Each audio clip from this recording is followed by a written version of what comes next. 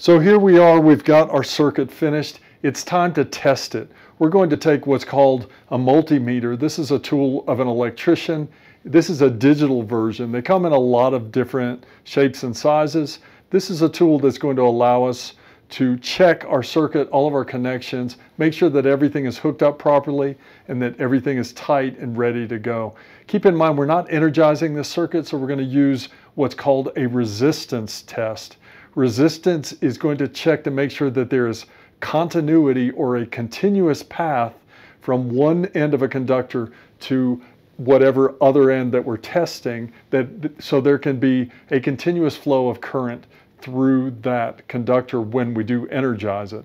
You will be able to do this continuity test for resistance with the multimeter that you have. This one, it might be a little different than yours, but they're all similar. They're going to have a digital readout on them, and there'll be a dial. There'll be a couple of probes that are going to get connected to one end of a conductor or a circuit and then to a second end. That's what we're testing. And there's a bunch of settings on the dial.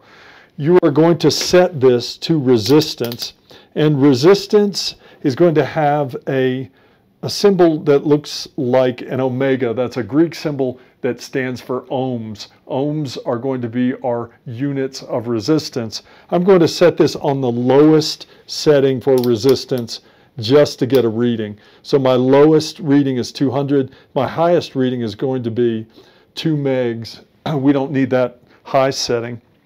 So this particular model of circuit tester is going to read OL when there is no continuity or no connection in the circuit that you're testing.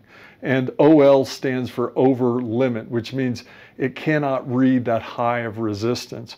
Resistance is basically a choke in the circuit, and infinite choke would be a break in the circuit. So if you do not have continuity through a circuit, you'll get an OL. Once I touch these two leads together, we are closing this circuit. So it's measuring between the probes, and now I'm getting a reading of, should be close to 0, which I'm at 0.003, which is almost 000. So I'm going to call that zero resistance. In real world, there's always some resistance in everything, so we're going to allow a few points there. I'm using this as a mock-up circuit. I'm going to show you a few circumstances that you can apply to any circuit for testing. This is sort of universal rules. Just to make this shot a little better, I've hung this digital meter here near my box so you can get a clear view of what's going on. I've got both my probes. I'm going to probe this connection, my ground connection here, with one of these ends, and then I can touch my ground terminal on my duplex receptacle, and I should get continuity, which should be almost close to 0 on my meter there, and I'm at a 0.003. So I'm going to say that my connection from this wire through my wire nut to my terminal, all of those are good. That is my first stage. Remember, we put a pigtail in here. So we've not only tested this wire through to this wire nut, but we've also gone to here. So all those connections are good. We could also test from our ground to our ground prong in here. And what that's doing is it's measuring into this receptacle.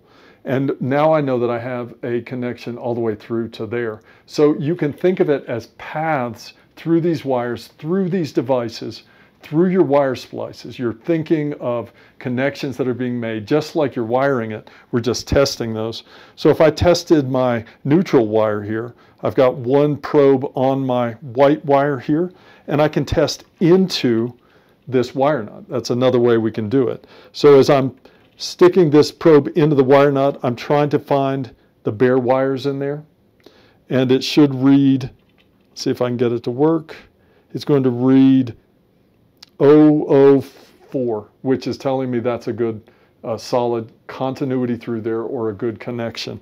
So I can measure one more point beyond that path. I'm going from my white conductor all the way to my silver terminal, which is through the pigtail. That's going to be, should be a good connection. I'm at 003. And keep in mind that these numbers are going to jump around. They're going to level out when it gets a good connection. Make sure that you're touching metal with each end of the probe. That's critical. If you're only touching insulation or you're not far enough into, say, the outlet slot, then it won't read properly. So I'm going to, once again, take my neutral wire here, and I'm going to measure to my wide slot, which is on the silver terminal side of this duplex receptacle. We can check that connection. What this is testing is that I have a solid connection through my device to the blade that will connect to whatever my appliance is.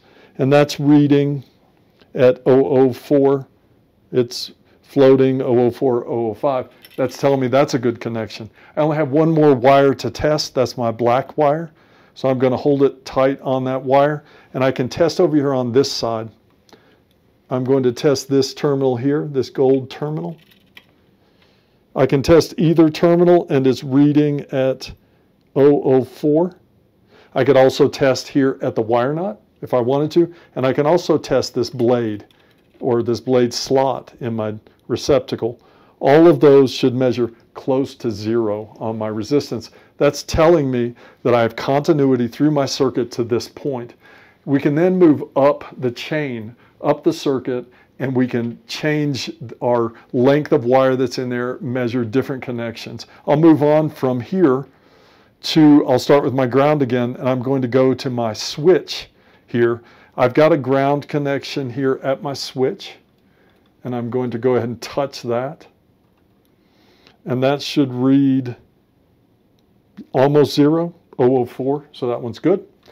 I can also go to my neutral, and keep in mind we're going through our circuit, we're remembering it. With every switch there's no connection to our neutral wires, so I'm going to check in here at my wire nut and make sure you make contact with that wire nut or with the bare wires inside of there. This is a little tricky sometimes to hold both, but I'm looking good at 003. That's telling me I have continuity or a continuous path from the beginning of the feed wire all the way to this neutral wire at this box.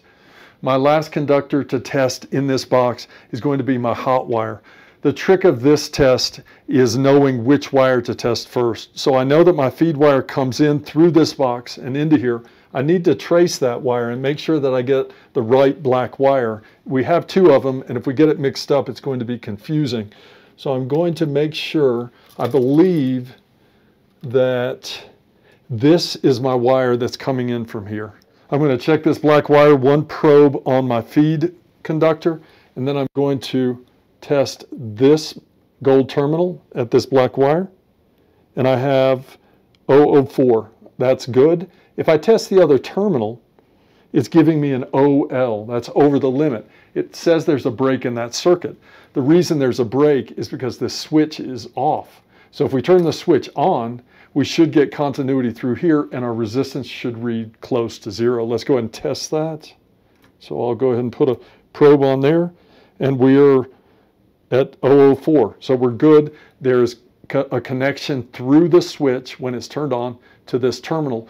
We can then move on to our next box and then think about the circuit and what's happening down there. Make sure whenever you have a switch, when you go to the next box, make sure that you leave that switch in an on position. That's going to carry our continuity and ultimately any electricity through this circuit to the next place in the path. What you don't want to do is to mistake it, have this switch off, and then you get really confused when you don't get the readings that you're looking for. So I hope that makes sense. This logic or this process you can work through any circuit. All you're doing is reviewing that circuit, how you put it together, and then touching these probes to various points on those connections to test to make sure that all those connections, wire to wire or wire to terminal connections, are good and solid. So I hope this makes sense. Good luck in testing all these circuits. I know you did great, and these are going to turn out fine. If you run into a problem at any point in this circuit, you need to identify where that problem is. It's generally going to be a loose connection or a wrong connection. So look for wires that are matched or mismatched, or connections that are loose or made improperly. Sometimes you might even need to investigate to the point to where you have to undo a wire nut and check to make sure that all of your conductors are making contact in there. But the purpose of the multimeter is to help you hone in or focus in on exactly where that problem is. So at the point that you get an OL or a bad reading, you have identified the source of your problem. So stop there and evaluate.